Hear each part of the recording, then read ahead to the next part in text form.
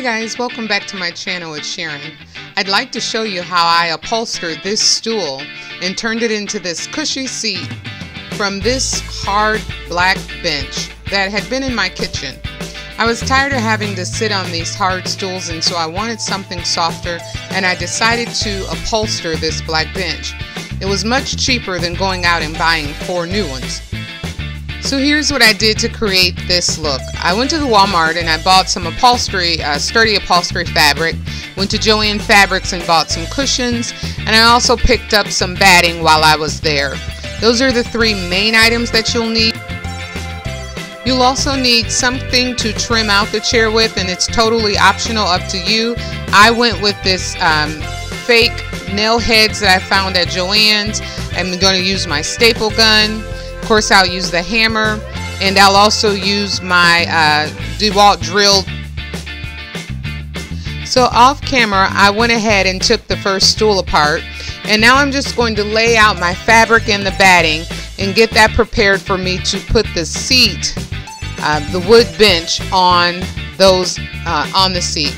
Getting everything centered is important because you want to make sure that you have enough fabric on each side. You can see here that I have a little bit overage on one end, and it cost me at the end of it, but it's okay, it's still doable. And then you'll just take your seat bottom and make sure that it is centered in the middle of the green foam. And I left about a ½ inch on both sides so that the foam would have room when you sit down on it. It wouldn't be it wouldn't be too short on each side. So I left a little bit, a ½ inch of the foam on it. Here I'm just going to fold over and see how much fabric we have, and if we need to trim off, now is the time to trim it off, because you don't want too much excess fabric. It's always best to start with too much than too little. And then I'll fold so that I don't have to sew. I'm going to fold the fabric over once on the batting and then staple it down. That'll give it a nice finish on the bottom side of the chair. And we're just going to do a couple of anchor staples here, and we'll come along later and tighten the fabric down and put in the remaining staples. We're going to do this on this side, and then we'll turn it around and do the exact same thing on the other side, cutting off any excess that we have.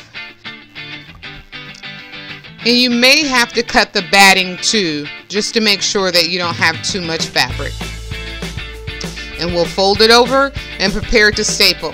Now it may look like it's a little short, but here's where you want to pull it taut so that you don't have a whole lot of excess fabric, and that when you flip it over, it'll be a nice smooth finish. So we're just going to pull it tight and staple it down like we did the others. And now we have it at the beginning stages. It looks good. Now we're ready to work on the sides. And the sides are a little bit tricky because depending on how you want your corners to be will determine how you'll fold them. I want my corners to be kind of like a present if we're delivering it.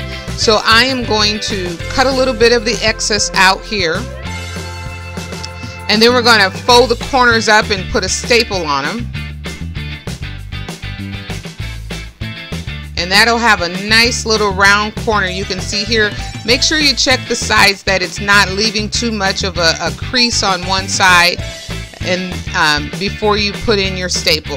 And we'll just put in a temporary staple to help hold it until we get everything the way we want it to be.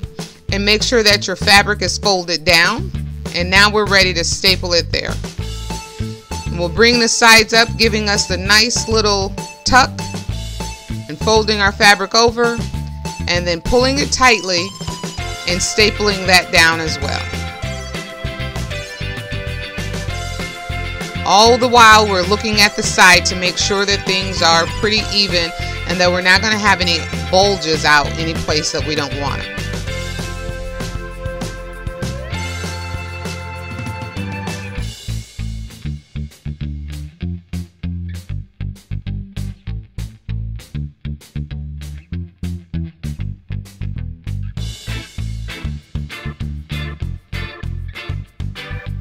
And now I'm just stapling them on because I've got all my corners down, and I'm just securing the fabric around it. there it is. I have the stool complete. The corners look good. Everything is nice and tucked and sound. And now I am ready to wrap it in the faux nail heads.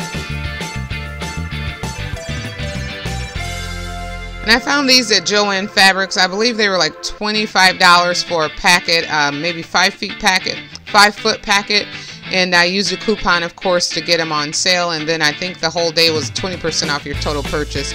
So I think I paid maybe $8 for this packet. And they're pretty simple to do. You just hammer the nail heads in and you do that all the way around.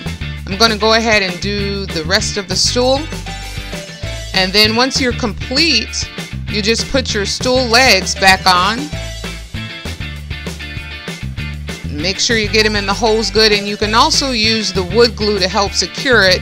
And then you take your screws and just screw them back into place to have your stool completed.